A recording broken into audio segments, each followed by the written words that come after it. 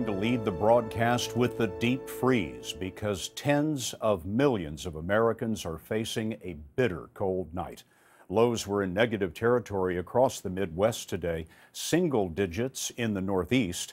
The ill Arctic wind blew no good, pummeling much of the country with snow, ice, and chaos. Jamie Yuccas is in the thick of it.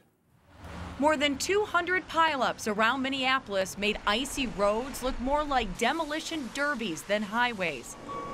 This afternoon, salt trucks were geared up for more plunging temperatures. Kent Barnard with the Minnesota Department of Transportation says black ice is the major worry. It's really hard sometimes to see black ice because it blends in with the pavement. And then we get all the crashes like we did today. Absolutely. Residents of Sioux Falls, South Dakota began their day clearing up to 6 inches of snow dumped by yesterday's storm. In Sioux City, Iowa, this SUV veered off the road and ended up in an iced-over river. No one was injured. Today, Iowa State Police were coping with trucks and cars still stranded along an interstate near Des Moines.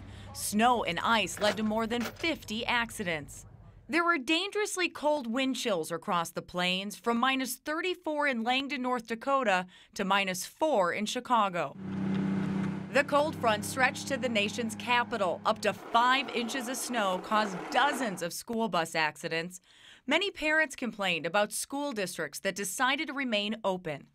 One D.C. resident didn't seem to mind the snow. Bao Bao, the National Zoo's 16-month-old giant panda, spent the morning romping around and even played with her mother on her first snow day.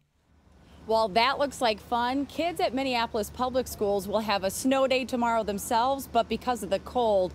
And on a serious note, Scott, gusts of wind could reach 40 miles per hour. That has state transportation officials telling parts of the state to only go out if necessary. Jamie Yuccas of CBS station WCCO. Jamie, thank you very much.